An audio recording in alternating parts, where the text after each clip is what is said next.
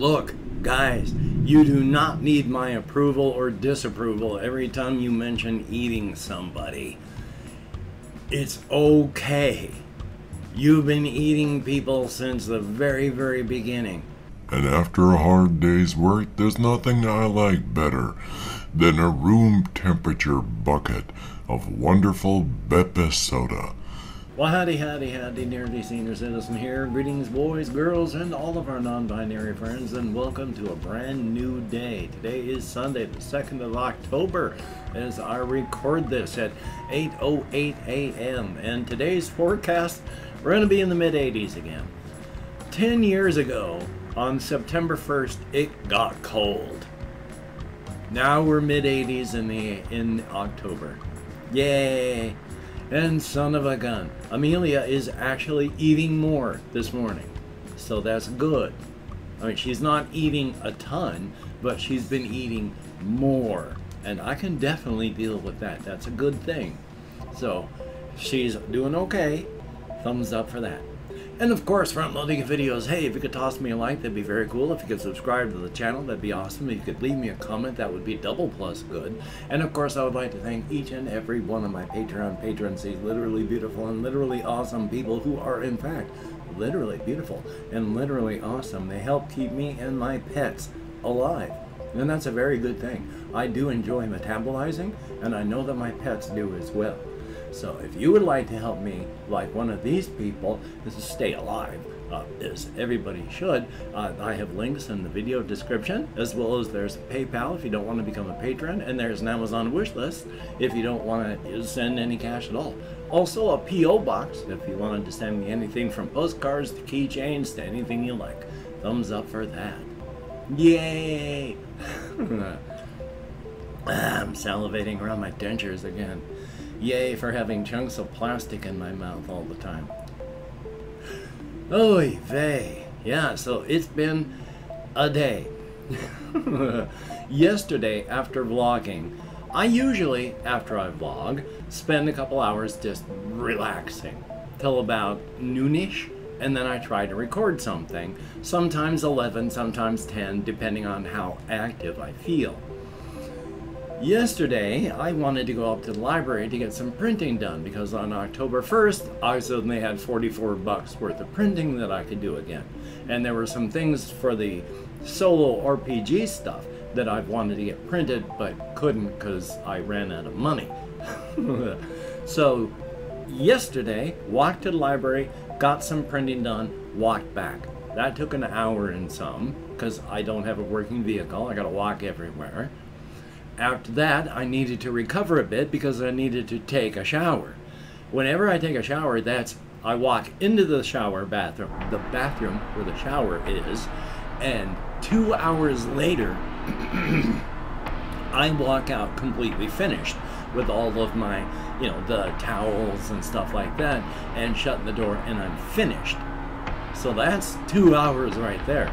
And that is like going on a 6-mile walk. I am exhausted and sore when I am done taking a shower. And I still needed to go on my 6-mile walkies because with no vehicle, I have to largely purchase the next day's food and such the night prior. So I have to go on walkies like it or not. So I had to recover from my shower and the previous walk so that I could go on my major walk and get food for myself and some for the kitty cat last night. So, I didn't get much done internet-wise, and I feel kind of bad about that, but I got a lot done life-wise, so that's good. I didn't really do anything, excuse me, didn't really do much past that. I didn't get anything great. I didn't build anything with my hands. I didn't play any of my solo RPGs. All I really did was play some Slime Rancher because with my ADHD, I haven't been able to go back to Ghost of Tsushima. I've forgotten where I was in Grim Dawn. I jumped to Block Story for a while. Now I'm playing Slime Rancher. Even taking the last of my Ritalin, which I shouldn't be doing, and taking Wellbutrin, my ADHD is largely out of control. I cannot focus.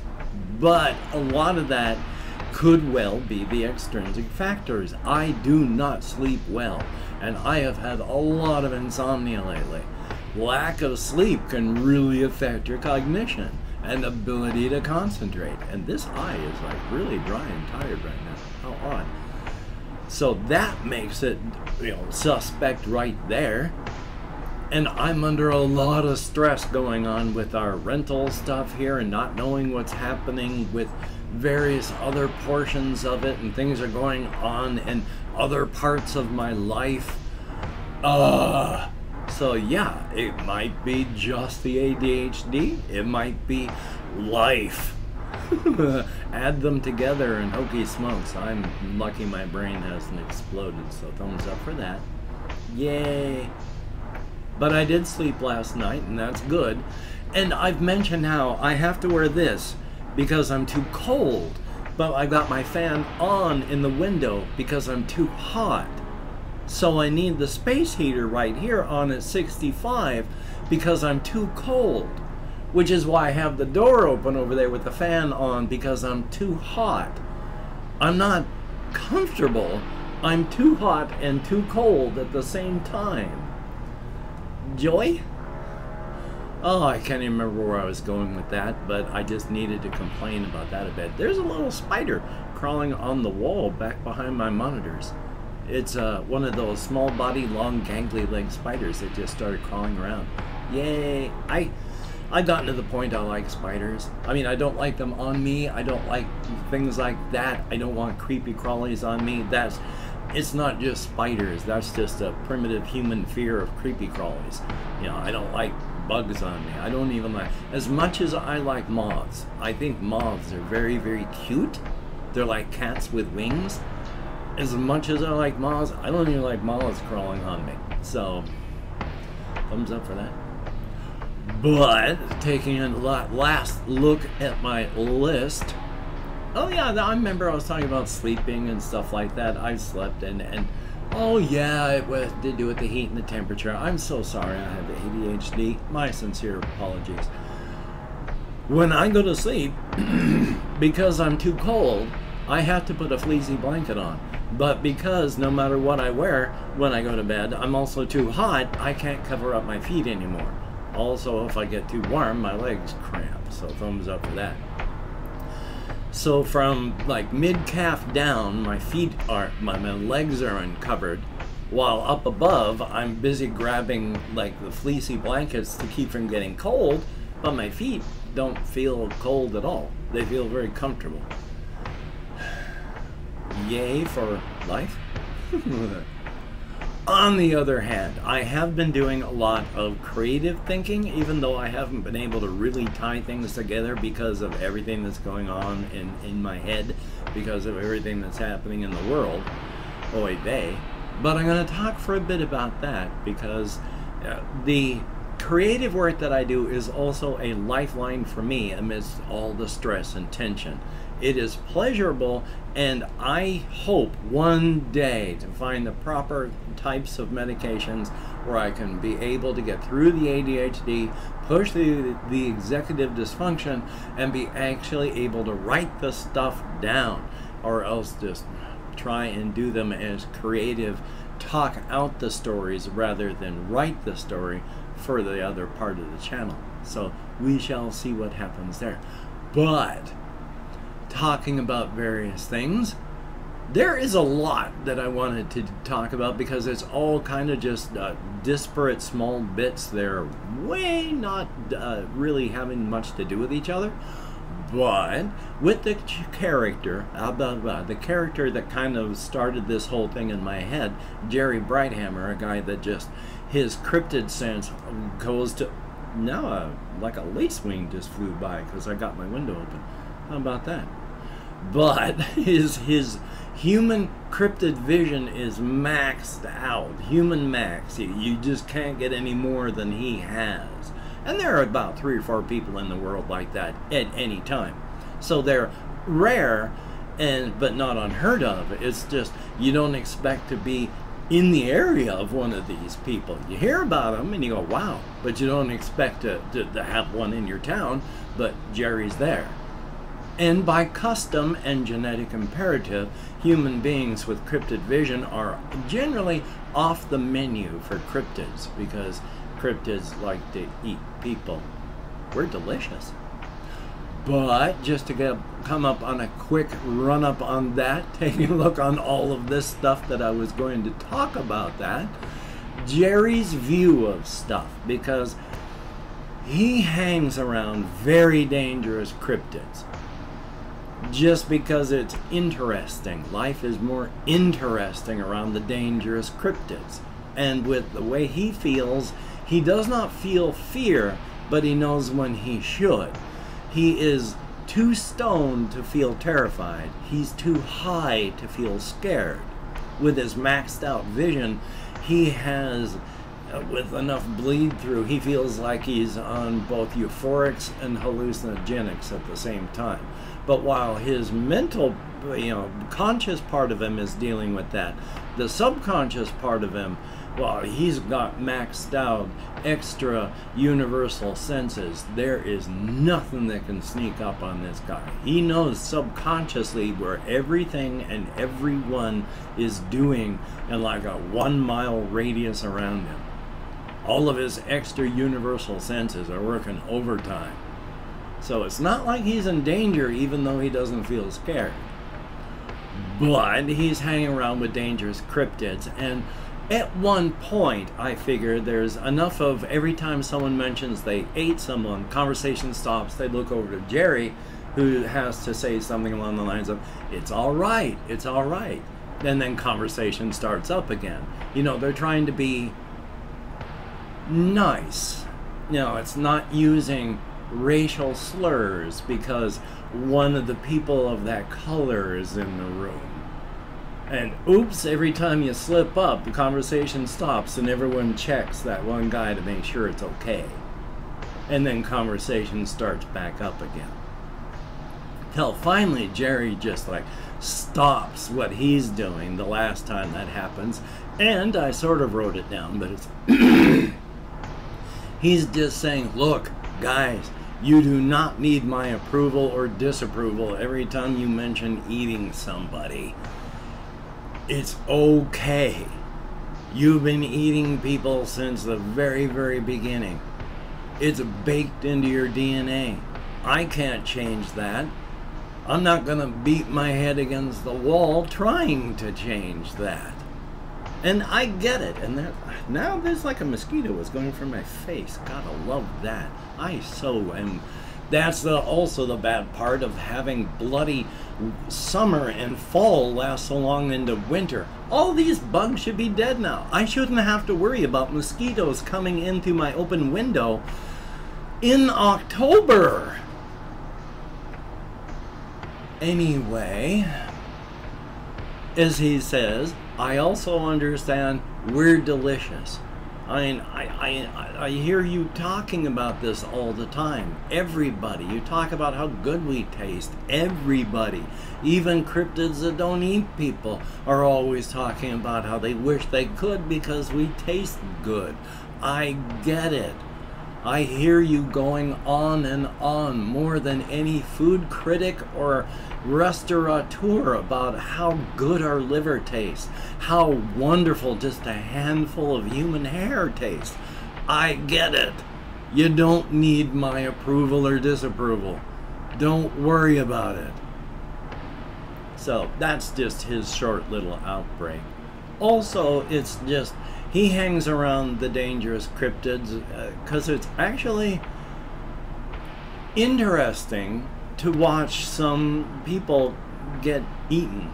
I mean, if you can disassociate from the horror and the fear that that would cause, it's, in his views, interesting. Because he can't stop it. It's going to happen whether he likes it or not. He cannot influence these characters, as stated. It's baked into their DNA. He's not going to be able to change them. He's not going to beat his head on the wall and try. Especially since if he did try hard enough, he'd be on the menu then. that custom of not eating the human beings with the vision, that's kind of a generally just a custom, though there is more to it. So don't push the lines. So yeah, he likes to watch because he can't do anything about it. And isn't that wonderful? And then I also wanted to mention that, oh yes, long time, there was like a long time ago somebody who asked me in comments if there would be anything like a spider cryptid. And ever since then, I have had my subconscious working on it. I've mentioned it periodically, but I have come up with and thought about this character, Sanyo, which is a spider cryptid, because not the number of humanoid cryptids is actually very small. I just write and talk about them because urban cryptids, rural cryptids, I'm talking about places where people gather and the cryptids are starting to gather. The humanoid cryptids, more than the others, are starting to gather in these same cities. Rural areas and feral areas, humanoid cryptids are far more rare. You've got the plant, actual animal cryptids and such. And so there's Sanyo, the spider. And Sanyo is actually a fairly nice individual. Sanyo is actually lonely and wants to talk, but also understands that if a spider with a body the size of a golden retriever, with then the other legs that come out with that, tries to talk to somebody, they're just gonna run. So he generally has to quickly net somebody with a tossed bit of webbing so they don't dash. And then he tries to explain, hi, I just want to talk. I don't plan on eating you. I will if I have to, but I would just like to talk. And if you don't stop screaming, that's just going to show me you really aren't interested in, so you don't want to talk. All right then. Bite, inject, poison, slurp. So he wants to talk. So I figure at one point comes across one of these humans with the vision, and Sanyo slaps him with a bit of web and says, I just want to talk. I want to talk. But this person with the vision, luckily, not very arachnophobic. So Sanyo makes a friend. Yay! Sanyo is very well fed from cryptid and human alike, because even a lot of cryptids are especially the humanoid types, can get very freaked out by, you know, a very large talking spider. But I've also opened up 24 hours worth of comments in my community tab. I'm going to go through and thank however many people have left me comments in the past 24 hours. There's never many, but however many there are, thank you so very much. It is appreciated. As well as everybody who has watched this far, thumbs up and thank you. Greatly, greatly appreciated. No one forces you, and the fact that you do watch is very cool. Hey, if you could leave a comment in, you know, down in the comments to help boost things in the algorithm, say like, hey, I'm leaving a comment, or we'll come up with something smart for it later, but that would be cool. Anyway, though, if I mispronounce the username, no disrespect is intended, and even though I count American Sign Language, well, you've already seen my ADHD brain not work, so joy. We have R.L. Strange, who had advice. There is Tintin Lee, thumbs up and thank you. There is Edward V. Garrick, greatly appreciated. J-A-Y-Y. I am so sorry that everything is happening, especially where you live. Holy smokes. I know it's not easy.